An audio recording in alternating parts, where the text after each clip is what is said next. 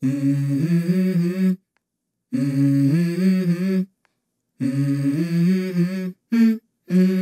go. As results went our way this weekend, Sunderland were presented with a must-win game away to West Brom at the Hawthorns. Coming into this, West Brom were unbeaten at home since October last year and had not lost at home for 14 games in a row, winning 11 of those and conceding only 5 goals in all that time, a staggeringly impressive run of form. West Brom were also a significant attacking threat, lying 5th in the division for crosses, 3rd for accurate passes and 2nd for big chances created.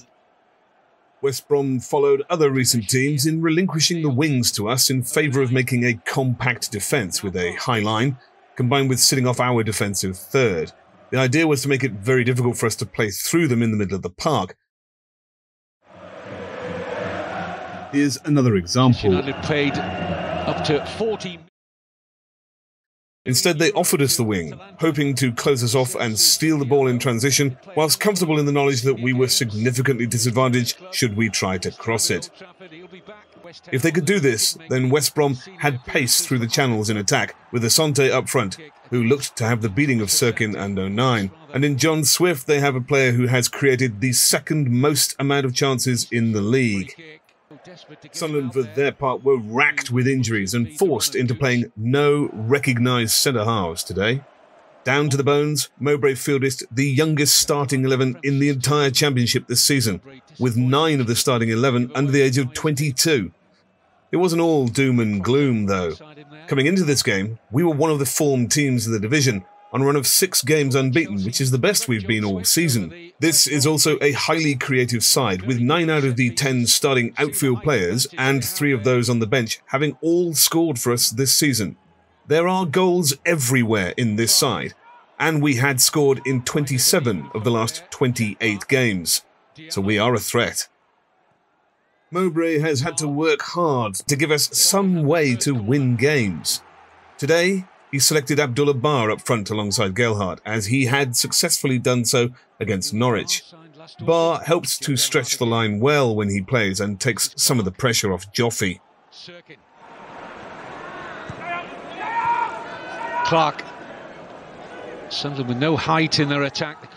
West Brom started in a rush of attack. After this, the game settled down and it was Sunderland who dominated possession with nearly 75% of the ball for the rest of the half.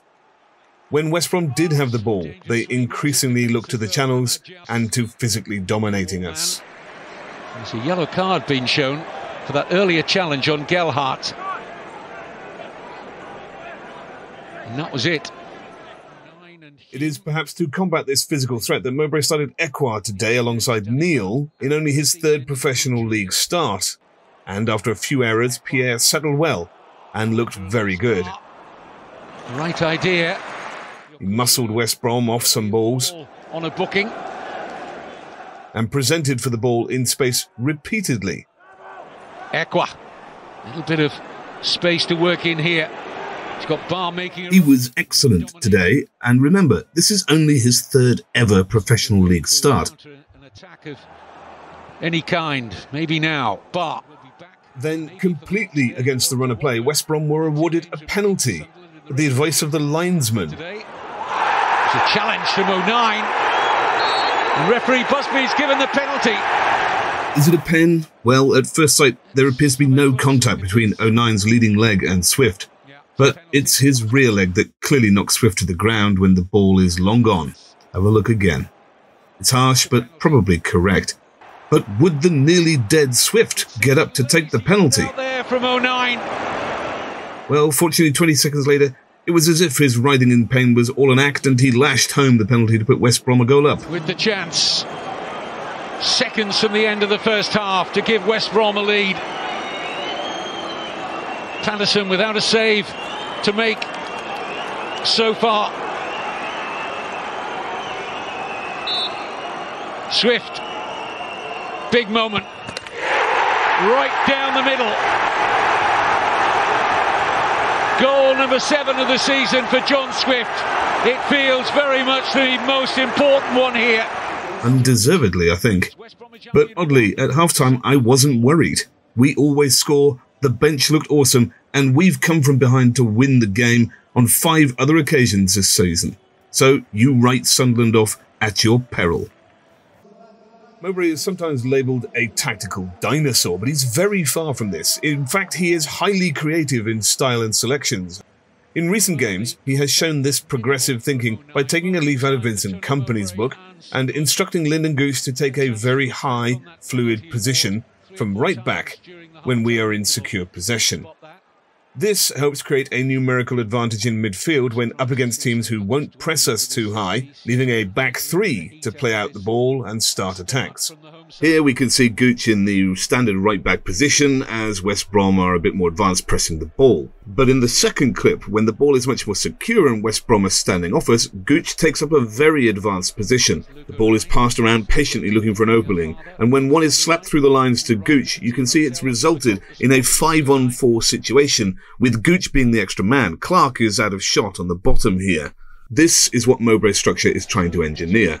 At the start of the second half, this paid dividends, when Lyndon Gooch got forward and put up a lovely ball for Dennis Cirkin to slip in for a free header and level the score.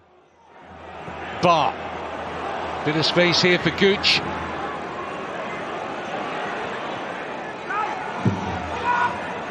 Not much support for Lyndon Gooch. Digs out a good cross. Brilliant header. Dennis Cirkin with an outstanding header. Sunderland fans going wild behind that goal.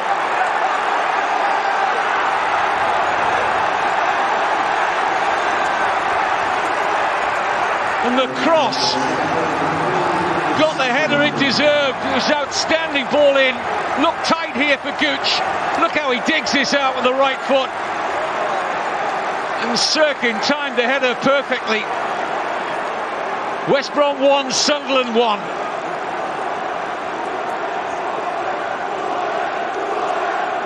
Sunderland keep up their remarkable record of having now scored in 27 of the last 28 matches in all competitions. Game on at the Hawthorns. As the game went on, we saw more and more of Cirkin coming forward in the same fashion as Gooch to try and overwhelm the midfield in our favour. We started playing with a back two, with Pato required to act as a centre-half in starting play, or Dan Neil dropping in to help build attacks. Hume. Neil. West Brom weren't done though, and a break down the left resulted in a period of sustained pressure. Bit of space here for Albion. This is nicely worked. Could lead to a second goal. Deflection. Still a chance. Swift. Townsend hit his own man, Thomas Asante. Townsend again. Desperate defending from Sunderland. But just look at the determination from the players here, throwing themselves in the way of shots. Even Ahmad is here, determined not to lose this game at all costs. Townsend. Twice. Mowbray brought on fresh legs just after the hour mark to keep up the pace in transition for us. And it worked. The left will come on in the centre of midfield to replace Ekwah. Patrick Roberts, who was signed 15 months ago from Manchester City. Man City paid £12 million for Roberts when he was just 18 years old after coming through the ranks at Fulham. It is no coincidence that Mishu and Pritchard are instrumental to the winning move from back to front. But you can also see how the adventurous system Mowbray encouraged by adding Cirkin to Gooch in the midfield in the second half helps to overwhelm West Brom in this move.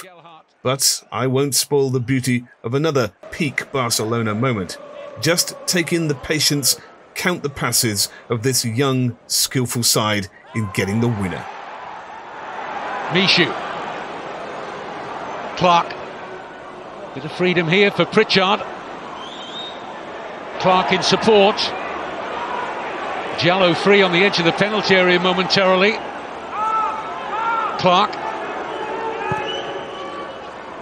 Now Gooch. Jallo.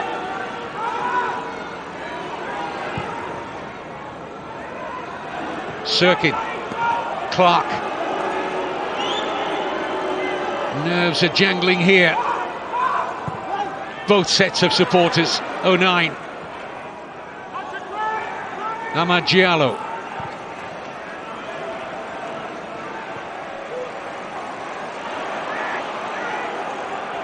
Cirkin, Mishu, Pritchard, nicely worked, Cirkin, 2-1! Huge goal for Sunderland, and it's Dennis Cirkin again! And it was beautifully worked by this young, talented team. 9 of the starting 11 today, 22 are under. A huge injury list. And they've come from 1-0 down to lead late on here at the Hawthorns. At the restart, Carlos Corberán desperately brought on all the subs he had left to turn West Brom into a basketball team and bomb the ball into the Sunderland box in a desperate fight against a clock to find an equaliser. But the lads held on and took a crucial 3 points to move us into the playoffs. It is utterly staggering that after being promoted in 5th place from League One less than a year ago and suffering an injury list as long as the Nile, that we would even have the possibility of this. But I'm loving the ride. See you next time.